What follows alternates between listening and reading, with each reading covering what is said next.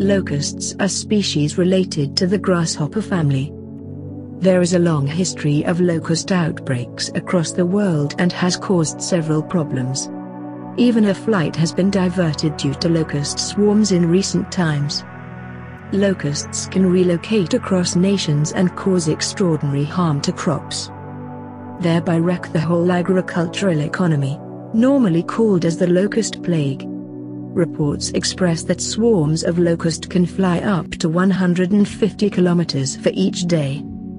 In a single day, a little swarm of locust can eat crops that could take care of as much as 35,000 individuals, threatening the country's food security and creating a famine. So, control of locusts is significant for the protection of crops. While chemical pesticides are the most commonly used control, but generates problems in the environment as well as humans and living creatures. So to avoid contaminating of soil, the toxicity of other species and environmental protection, these steps can be used in the place of chemical pesticides.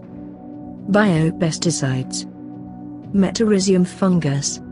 Once showered onto locusts, it attaches and develops, in the end preventing the locusts from feeding, without affecting species and environment.